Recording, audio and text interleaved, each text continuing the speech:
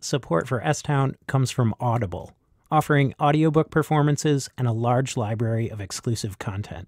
Learn more at audible.com/stown. You'll feel something, and the feeling is audible. Support for S-Town comes from ZipRecruiter.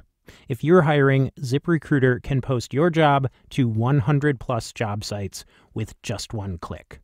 Try it for free at ziprecruiter.com/stown. That's ziprecruiter.com/stown. Chapter 1. When an antique clock breaks, a clock that's been telling time for 200 or 300 years, fixing it can be a real puzzle. An old clock like that was handmade by someone. It might tick away the time with a pendulum, with a spring, with a pulley system. It might have bells that are supposed to strike the hour, or a bird that's meant to pop out and cuckoo at you. There can be hundreds of tiny individual pieces, each of which needs to interact with the others precisely. To make the job even trickier, you often can't tell what's been done to a clock over hundreds of years. Maybe there's damage that was never fixed, or fixed badly. Sometimes entire portions of the original clockwork are missing, but you can't know for sure because there are rarely diagrams of what the clock's supposed to look like. A clock that old doesn't come with a manual. So instead, the few people left in the world who know how to do this kind of thing rely on what are often called witness marks to guide their way. A witness mark could be a small dent, a hole that once held a screw. These are actual impressions and outlines and discolorations left inside the clock of pieces that might have once been there. They're clues to what was in the clockmaker's mind when he first created the thing. I'm told fixing an old clock can be maddening. You're constantly wondering if you've just spent hours going down a path that will likely take you nowhere, and all you've got are these vague witness marks, which might not even mean what you think they mean. So at every moment along the way, you have to decide if you're wasting your time or not. Anyway, I only learned about all this because years ago, an antique clock restorer contacted me, John B. McLemore, and asked me to help him solve a murder.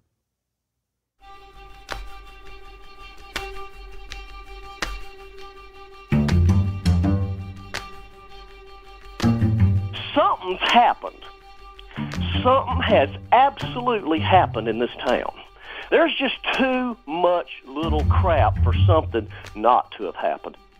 And I'm about had enough of shit town and the things that goes on.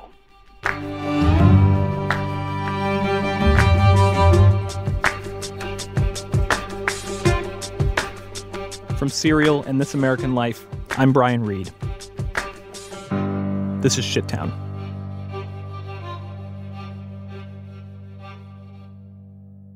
John B. McLemore lives in Shittown, Alabama. That's the subject line that catches my eye one day in late 2012 while I'm reading through emails that have come into our radio show, This American Life. The email's from John B. McLemore. Shittown is capitalized. I am an old-time listener who just recently rediscovered your show, John writes. I live in a crummy little shit town in Alabama called Woodstock.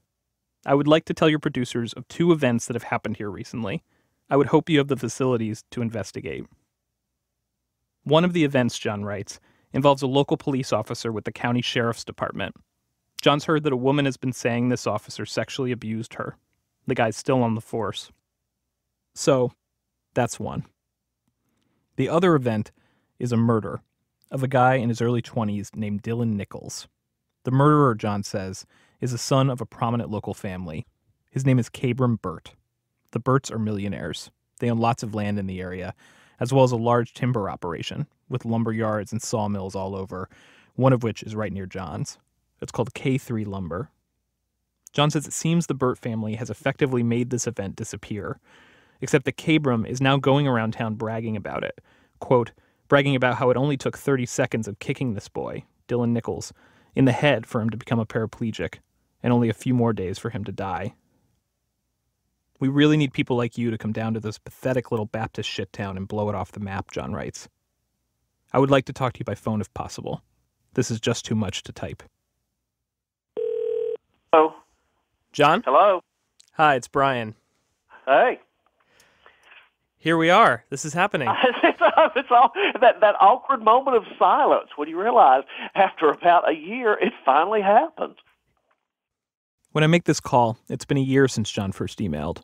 We'd written back and forth a couple times over the months, but we never talked until one day he sent me a message, and this time it had a link to a news report.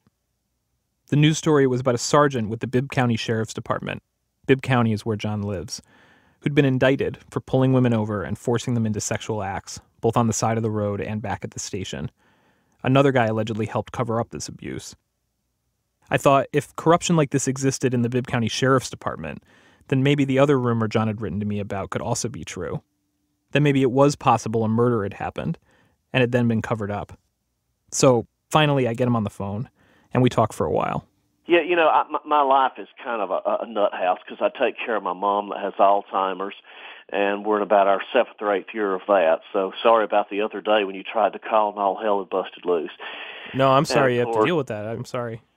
And, of course, losing the dog the other week, that didn't help. I take in strays, which shouldn't surprise you. Considering where I live, you shouldn't be the least bit surprised that these people out here just dump their dogs out on the side of the road. At one time, I've had as many as 21. I got 14 now. Well, 13, yeah. So that was really hard because that was an old dog and a good dog. But, yeah, that's another one of my projects that I take on. I'm sort of the local humane society. Do you have a lot of property? I like to say it's my grandfather's property. It's 128 acres. And you grew up in Woodstock, is that right? Yeah, Woodstock. This whole area needs to be defined. If you look at the demographics charts of the state of Alabama and go over the poorest counties, Bibb County is maybe the 5th worst county to live in. We are one of the child molester capitals of the states. We have just an incredible amount of police corruption. We have the poorest education. We've got 95 churches in this damn county.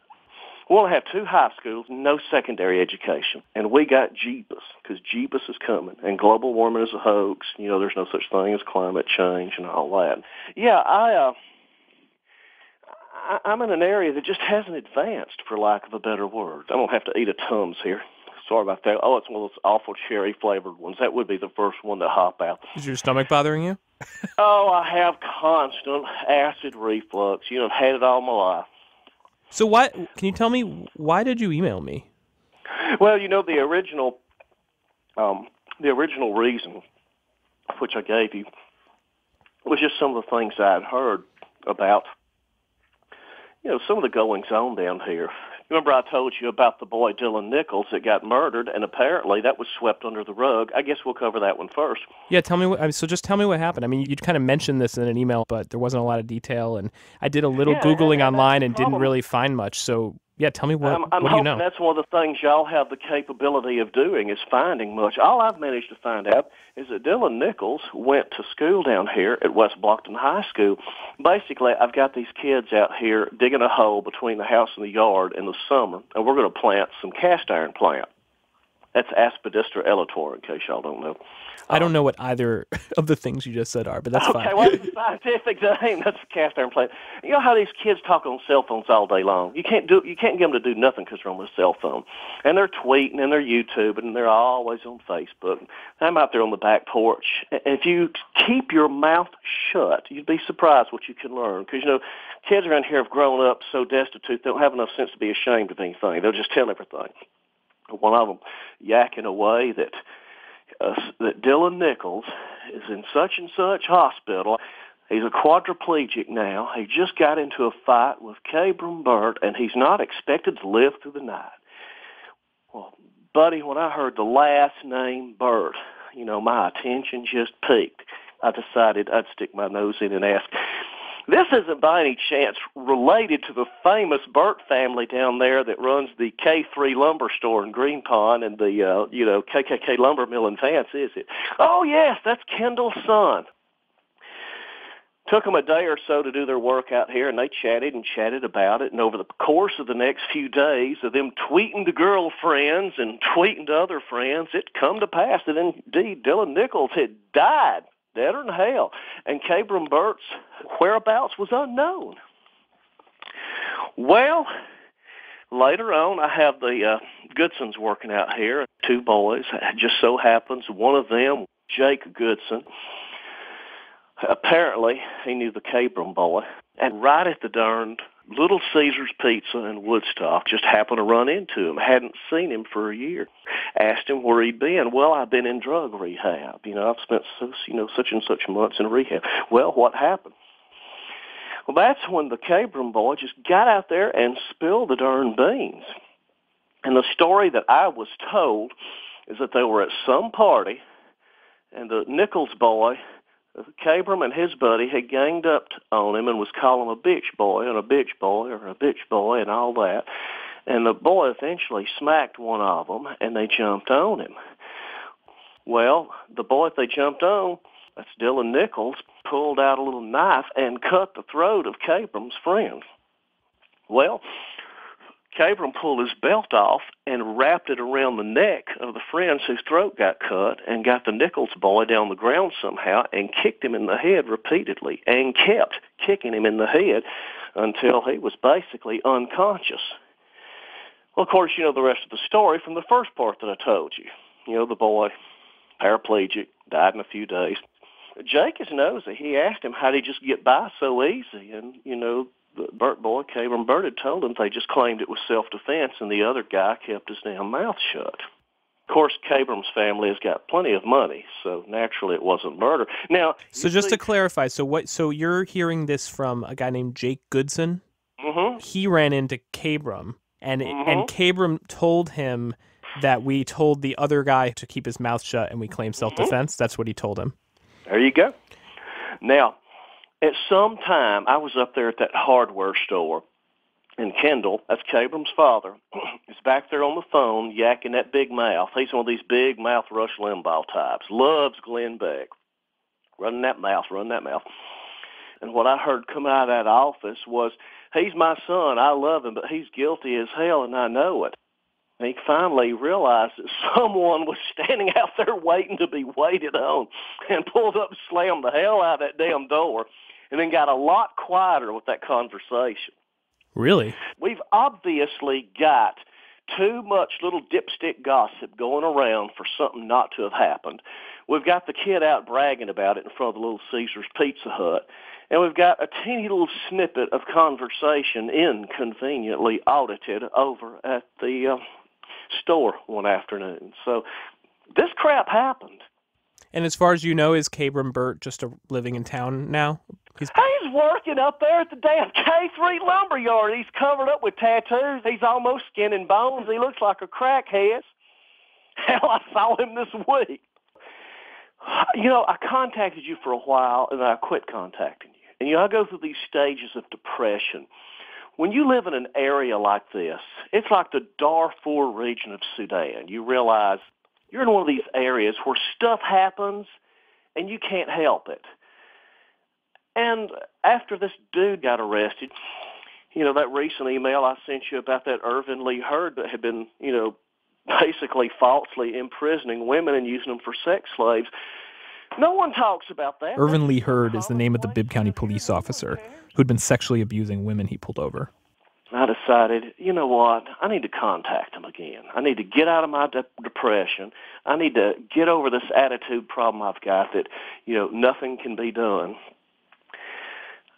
And tell someone some of the crap that goes on down here. Because what do you get depressed about? Oh, my God. I am 49 years old. Or is it 48? Well, I'm closer to 49.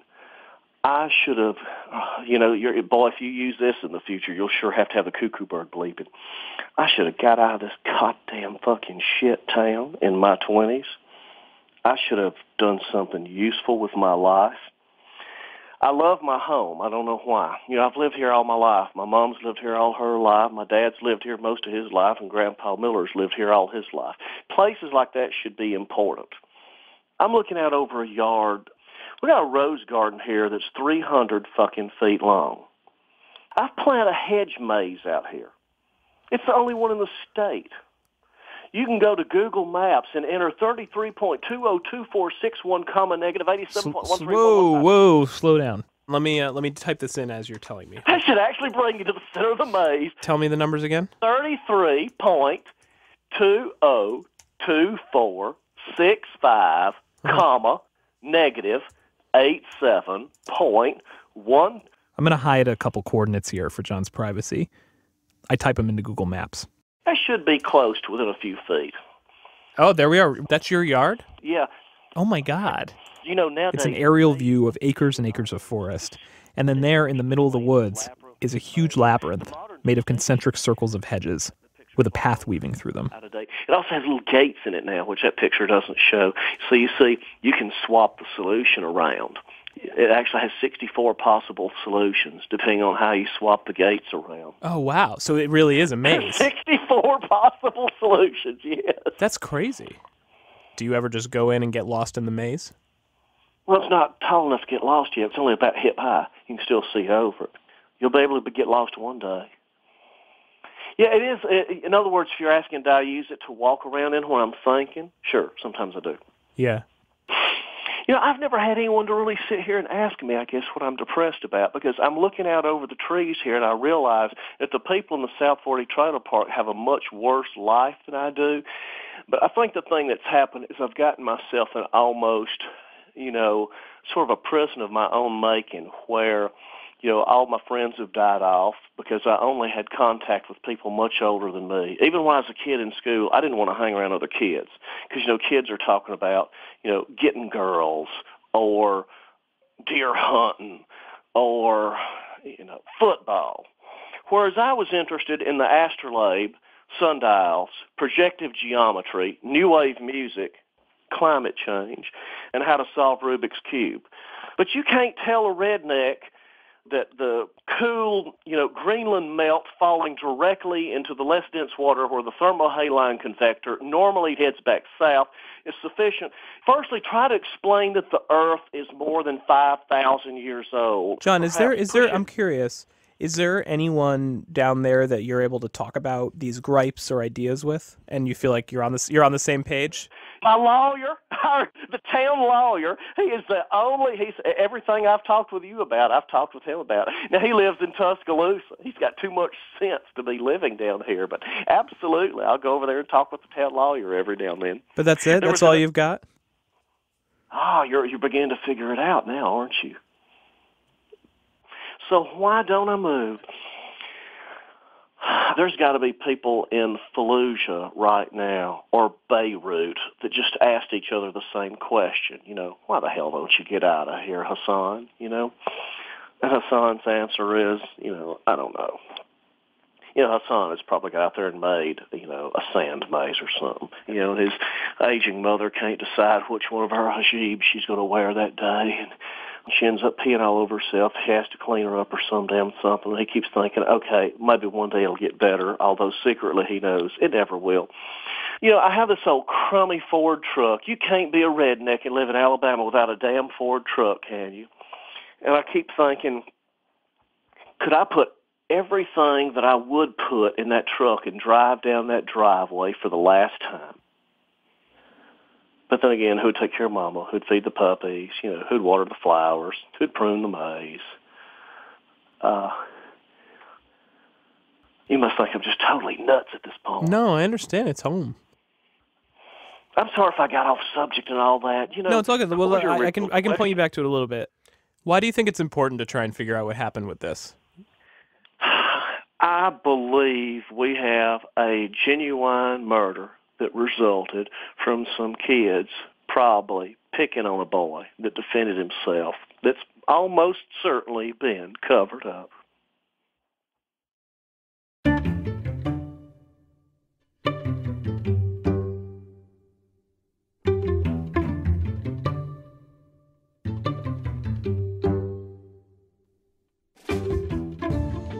After that first conversation with John, I do some research online, and I find no evidence of this murder. I see there is a place called K3 Lumber, owned by the Burt family. K3 in rural Alabama? Is that just a coincidence? The family also owns a large timber operation. John called it the KKK Lumber Mill, but it's actually named Kai Ken Key Inc. And on their website, they explain that the Kai, Ken, and Key in Kai Ken Key refer to the three brothers who currently run the family business: Kyle, Kendall, and Keith Burt. Kabram Burt is Kendall's son. His name begins with a K too, by the way. I discover a Facebook page for a Cabram Burt in the area with just a single disturbing post that tells people to raise hell and kill black babies, though it uses a word other than black. I don't know if Cabram made this page or what. I also find court records for DUI charge that suggest that maybe he did disappear for a little while, like John mentioned. At one point, there was a stretch of court dates he didn't show up for, and a notice from his lawyer telling the court he hadn't been able to reach Cabram. Other than that, I find nothing. Nothing about a murder or even assault involving Cabram, or an obituary for Dylan Nichols, or any event in newspapers or court filings that seems like it could be the fight John's talking about. Honestly, there's not much about Bibb County online at all. But John kept emailing me. He kept insisting this was a story I needed to cover. And when I'd call him back to say I was having trouble finding anything or to just quickly double-check something with him, almost without fail, we'd end up on the phone for hours, with him going on, not just about the murder, but about his life and his town. We talked on weekends. Once, he got in touch at 1:30 in the morning because a bunch of cops had been in his yard. And I had the Praetorian class cowering behind that uniform. It felt as if by sheer force of will, John was opening this portal between us and calling out through it, calling from his world, a world of proleptic decay and decrepitude. So eventually, I decide I'll come check it out. I was just dying for them to search this house without a warrant. I think they knew it. That's right after this. Support for S-Town comes from Audible, was the message that crackled through the speaker. But as he frantically adjusted the antenna, the sound turned to fuzz. He put his ear up to the speaker. Nothing. He looked out into the desolate Martian landscape. Nothing. He kicked his radio in defeat, and the last remnants of the signal came through, saying these words. If that story made you feel something, learn what an entire Audible book can do at audible.com/STown. Support for S-Town comes from ZipRecruiter, dedicated to finding qualified talent for your business. With ZipRecruiter, you can post your job to 100-plus job sites with just one click. Let ZipRecruiter's powerful technology match your job to the right candidates and use their simple dashboard to find your perfect hire. In fact, 80% of employers who post a job on ZipRecruiter get a quality candidate through the site in one day. Try it for free at ziprecruiter.com/STown. That's ziprecruiter.com/STown. John says his hometown is filled with proleptic decay and decrepitude. I'm not ashamed to say I had to look up the word proleptic. It means using a word or phrase in anticipation of it becoming true. When I go to Alabama, I don't want to cause any trouble, proleptically speaking, so John and I discuss a plan. After all, what he's alleging about the murder, that Cabram Burt has beaten someone to death, feels comfortable enough to make small talk about it out in the open, and a bunch of people know, but no one has done anything. It's pretty scary. A reporter showing up from New York, asking questions. Who knows how people might react? I do not want to do anything that's going to put you in any kind of danger. You've got more experience with this than I do. This is your stock in trade. Well, I've never gone into a small town and investigated a murder. And this is your small town. It's up to you if you John want and to I agree when I come, I need to keep a low profile. I won't talk to any authorities yet. The one thing I want to do, I tell him, is meet with Jake Goodson. That's the guy John originally heard the rumor from, the one Cabram supposedly admitted everything to outside the Little Caesars. It's wherever you want to be with it. If you're fine with it, I'm fine with it. Okay, are you sure? I guess so. You guess so? Too damn late to back out now. No, I don't. See, that's what I don't want I think you're second-guessing this more than I am.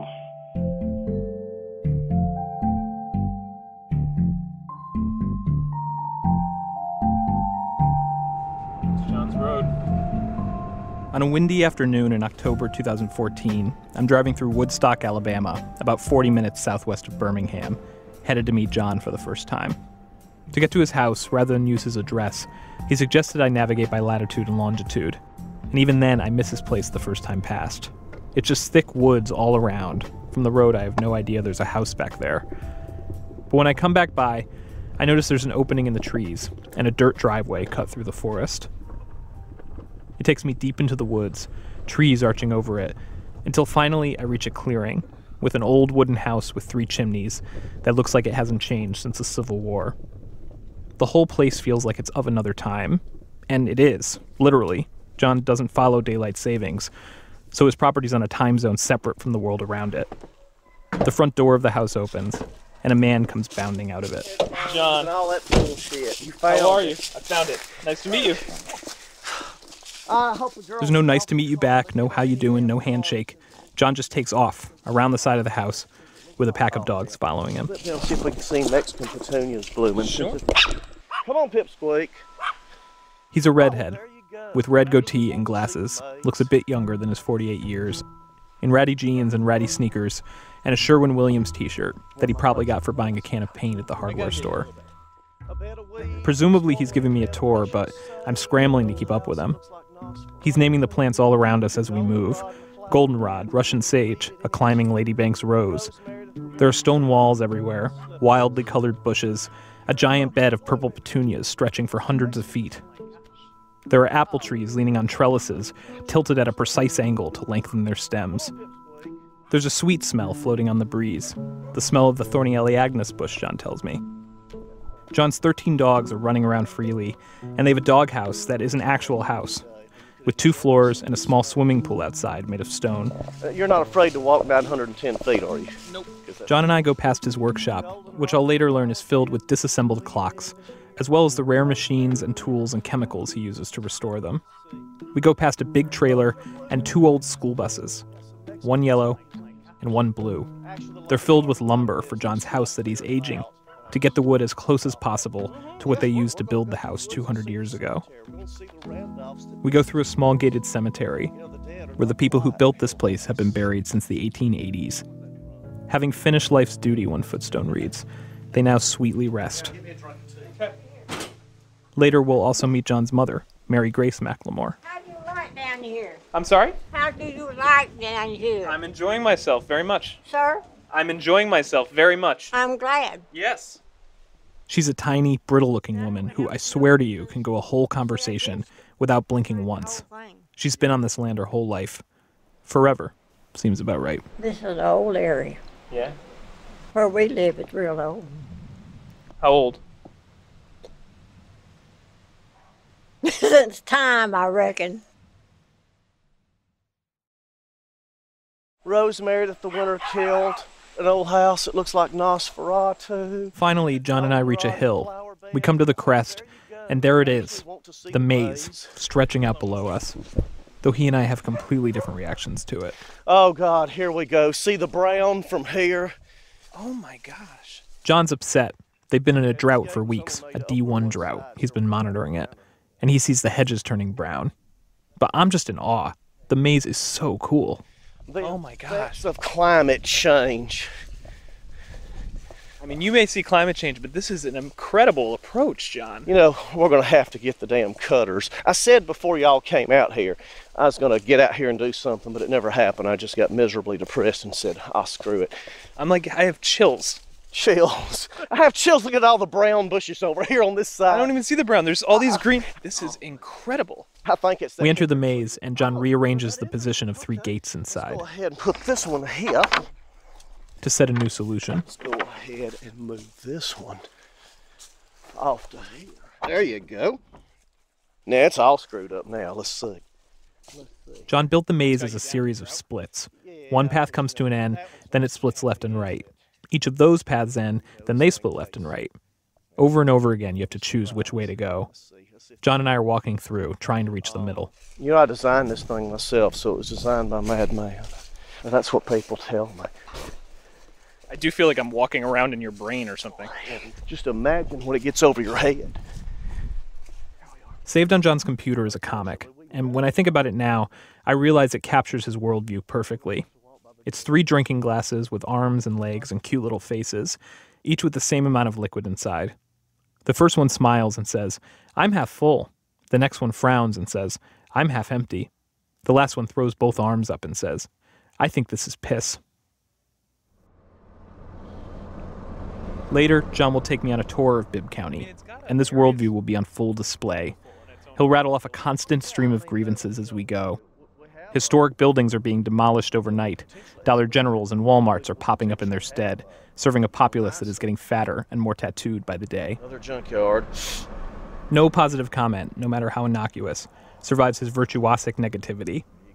At one point, I mentioned that the landscape around here is really quite pretty. There you go. There's our legacy. Going down the road. Lumber truck. Carting away that pretty landscape one tree at a time.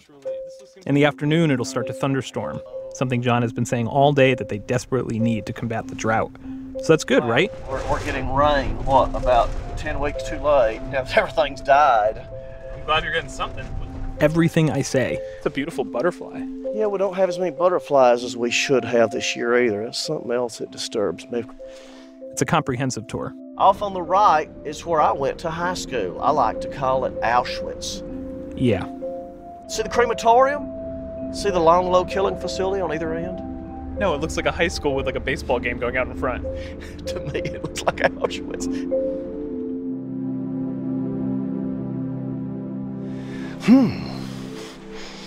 Before the jaunt around Shittown, back inside the maze, John and I have stopped walking for a second. We've hit dead end after dead end, and now John is craning his neck and scoping out our options. He scouts his direction. It is. It's kind of funny to be lost in something you designed yourself, isn't it? Let's see. Oh, no!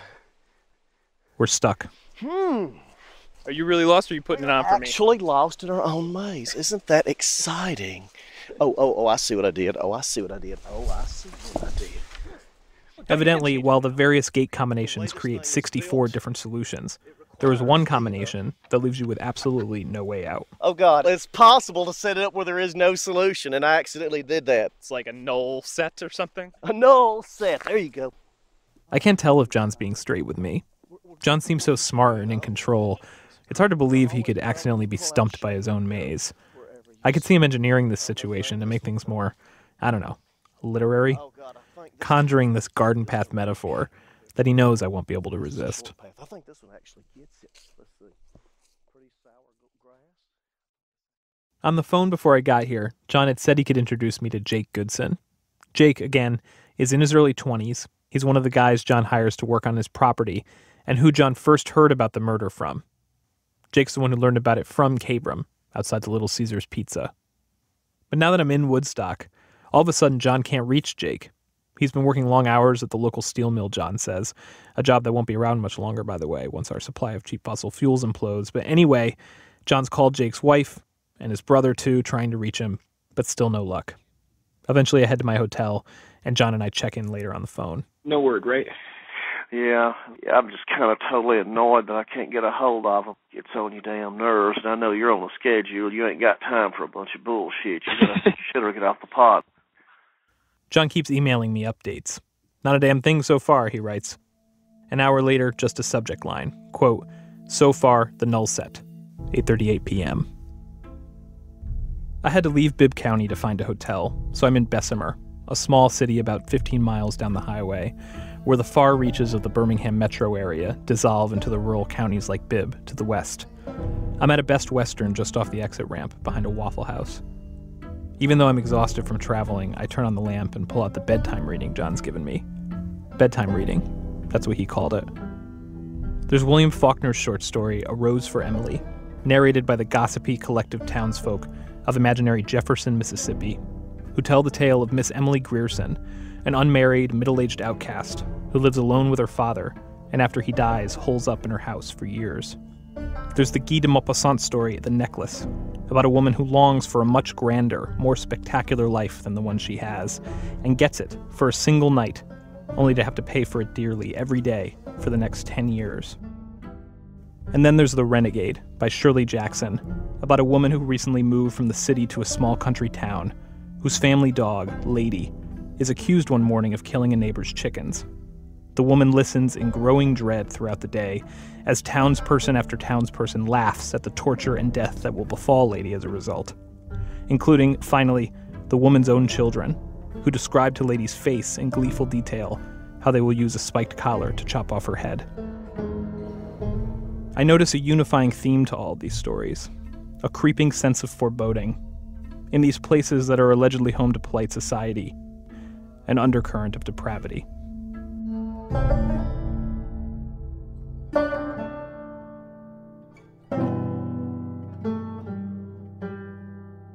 Morning comes. No word from Jake. In the meantime, I try to come up with some other ideas.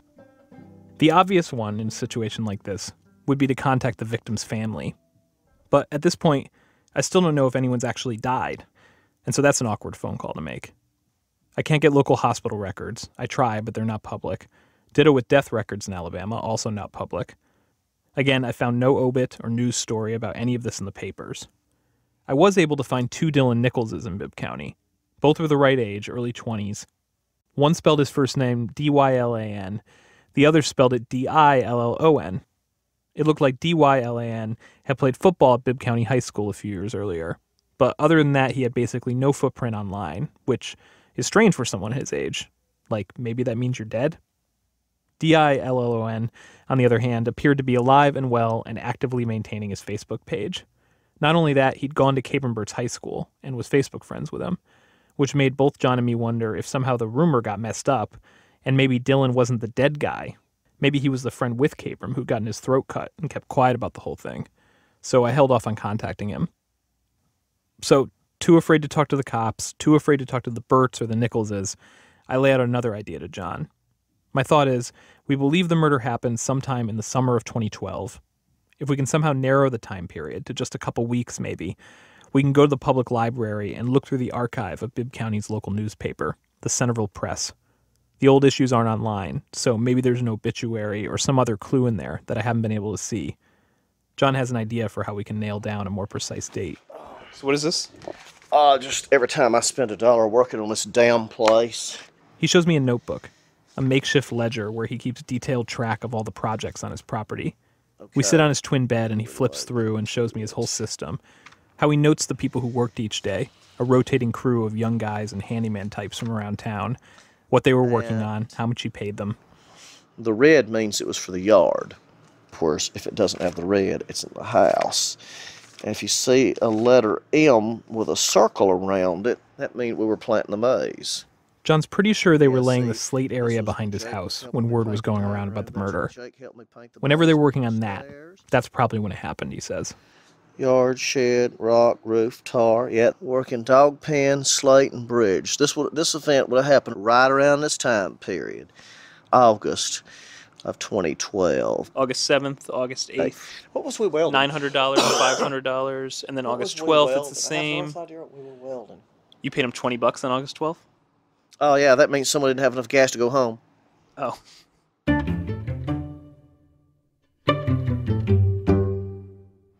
Can we pinpoint any closer than August? What do you think? I'd probably pinpoint between the 7th and 21st would sound real good. It's about the closest you're going to get, between the 7th and the 21st. The 7th and the 21st.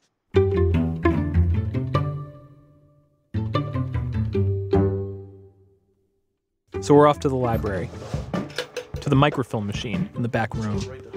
Though by this point, I'm noticing that John's been acting kind of weird. Weird for him, like evasive. I'm trying to get him to look through the newspaper archive with me, but instead he's just wandering over by the bookshelves, avoiding me. All right, John. Yeah, come on over. You're not interested to see this? I figured you was going to do your thing, and I was going to go. This is our thing. We're trying to figure out this guy died. This is not my thing. There's not room for two faces in front of that little bitty Come on, machine. come help me. Then, as we're going through issues... All right, Centerville News. I don't know. Feels like he's trying to rush me through this. Like he doesn't want me to be as thorough as I'm being or something. You know what? If we go all the way into September and don't find anything, I bet there's no... Well, you probably don't even need to go past. Yeah. Let's do September. Look at this front page. All right, this is Wednesday, September 5th. Spinning the broken microfilm wheel with my finger, I read through every issue of the Centerville Press, mid-July through September. It gives a pretty detailed snapshot of the summer of 2012 in Bibb County, Alabama.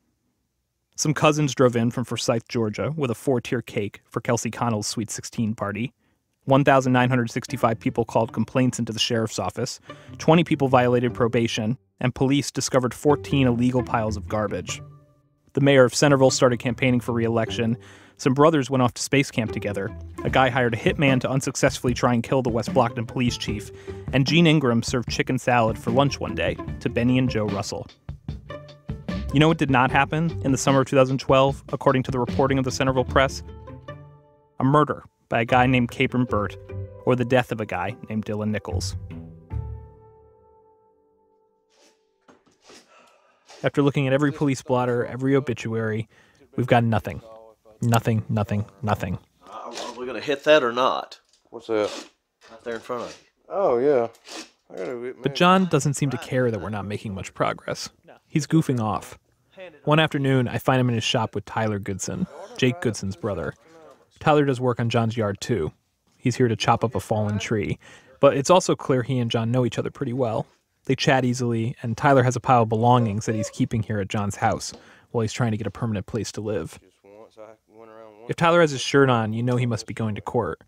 At least that's what his mom will tell me one day. Today, apparently, he's not on the docket because he's standing here, shirtless and tattooed, with an anatomical heart in his chest that says misery loves company, sharpening a chainsaw, tooth by tooth. John's pointing to the bottle of wild turkey on the workbench. I ain't going to drive you tonight nowhere to. No. Hand it over here. You want to hit, Brian? Sure. Make your sticker poke out. Oh! I bet he don't hit it like I do. John is getting drunk. Tyler is filing away, telling stories about run-ins with the cops. I am standing in an antique clock shop in the middle of the woods. I take a drink. Then Tyler and John show me the 19th century French carriage clock they're restoring that they found in the junkyard, its pieces scattered about the bench. And at one point, suddenly, for no apparent reason, and certainly not because I asked, John yanks up his shirt and flashes me. I wasn't going to show you that abuse. The entirety of John's chest is tattooed, and his shoulders too, though it's all perfectly covered when he's wearing a t-shirt. The flashing is quick, so I can't take it all in, but I see a glimpse of what's possibly a beaker and maybe a clock-type thing. It takes me aback because John has made clear to me how much he loathes tattoos. They're one of the things he hates about Shittown. I believe he once called them an expression of hopelessness. It doesn't compute. That's your entire chest, John. And nipple piercings. Oh, we weren't going to talk about those. Then, as if, of course, this is the next logical subject of discussion, John gets on the topic of the Small Quantity Hazardous Waste Generators Regulation of 1998 and its effect on the electroplating trade. Trivalent gold chloride and, chelate it up in a solution with a single salt potassium cyanide. You buffer the pH around 10.4 and, Tyler and I give each other a look. John, meanwhile, is on his own plane. He's rolling. It's usually operated at 140 to 160 degrees Fahrenheit at, 2 or 3 amps per square foot. Do you have a spare coin, John asks. He wants to make me a souvenir. I dig out a dime from my pocket. He starts futzing around in the back room of his shop. Smells like Chernobyl after the blast in here. Untangling wires, filling up beakers, like a drunken mad scientist. Do not breathe any of that. If you smell anything that smells like almonds, you need to get the fuck. I'd say it's about this point that I ask myself, is John fucking with me? Is he just a bored guy who contacted me on a lark and never expected me to actually follow through? Is this murder not real and he knows it? It's not only the fact that he is right now pouring potassium cyanide into a bucket in front of me that makes me wonder this. There you go. Oh, shit. It's all the little moments from our conversations over the months that I've ignored or written off as just one of John's quirks. For example, the couple times, months in, when he casually raised the possibility that, you know what, maybe Dylan Nichols didn't actually die. He's either died or he's been paraplegicized. It's one of those two. Or the times he seemed cagey about putting me directly in touch with Jake Goodson. He doesn't know this is being investigated. He might get real scared and get real quiet. If you call him, would you want to allude to the fact that I had spoken to you? Or all the times John offered to reimburse my employer for my travel expenses to Alabama, no matter how much I told him I'd never let him do that, because he was so worried that the investigation might turn out to be a goose egg. Well, let's face it, you're broke. I mean, public radio's broke. We're not broke. We're good. Broke. We're good. We are very lucky. We're good. And then just so many odd little interactions I've had with John. The poetry recitations he's given me, the never-ending emails about every topic imaginable, the long, personalized lectures on climate change, the uncomfortable moments like this one, when I was talking to John about how he would explain to people in town what I was doing down there if they saw me with him. Since everyone around here thinks I'm a queer anyway, I could just tell you I'm sucking your damn dick. Oh, that would be a really good way to introduce me to your neighbors. Now John's acting as if he's not interested in the murder. I'm possibly breathing in dangerous chemicals. What am I still doing here? Which I'm sure it is. Where'd it go? Oh my goodness, the dice escaped.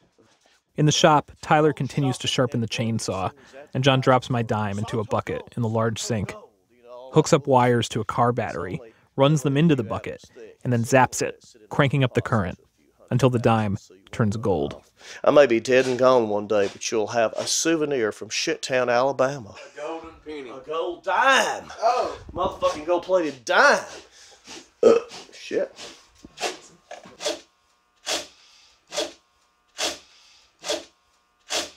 For thousands and thousands of years, we did not have clocks or calendars or any method for telling time in the way we think of telling time now. And time was happening nonetheless.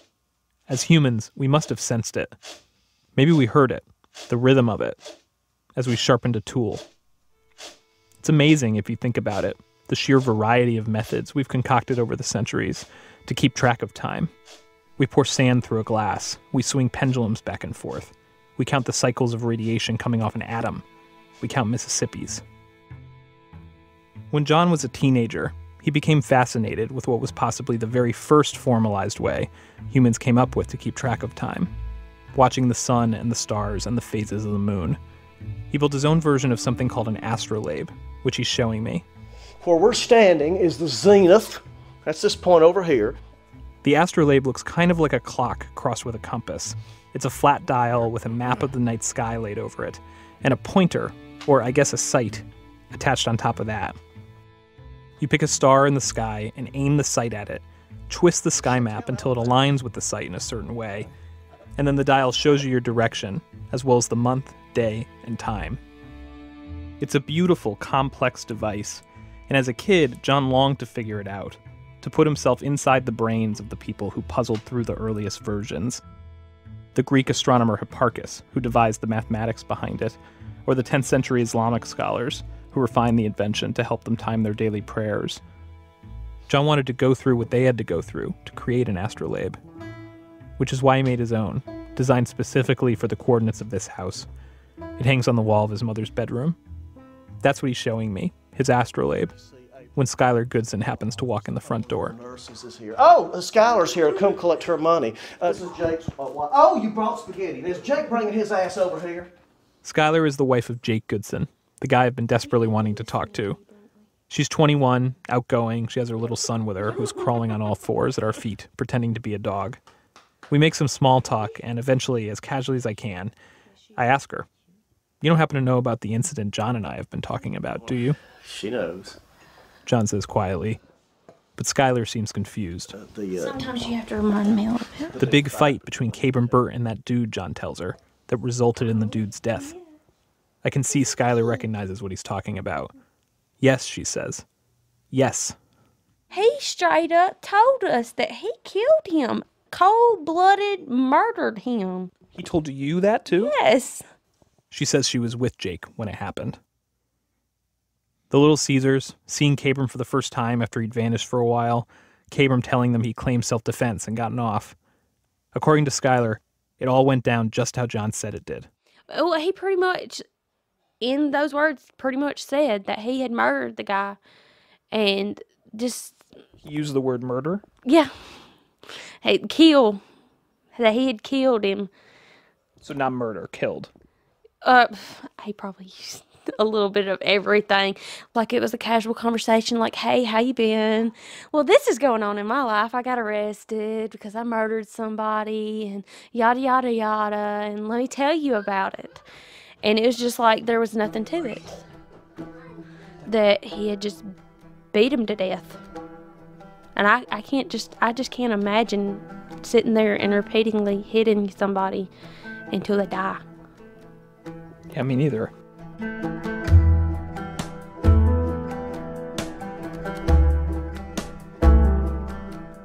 What did you guys say? I mean, what were you like? Just stood there. Just stared at him.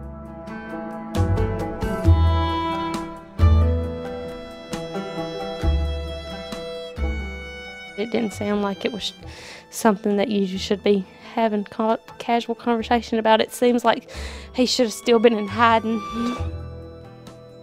Skylar says she'd actually heard about the murder before talking to Kabram, that it was kind of an open secret.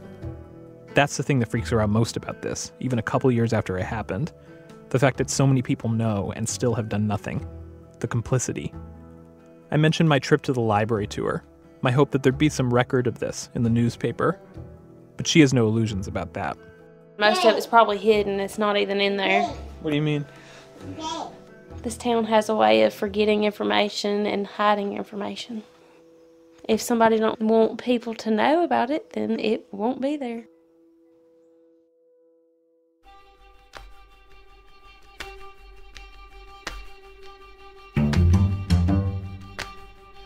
John stands by as Skylar talks. He's uncharacteristically quiet, a small grin on his face. I'm hanging on Skylar's every word. I can't believe I'm finally getting a first-hand account of all this. But John is calm, matter of fact. Like, what's the big surprise?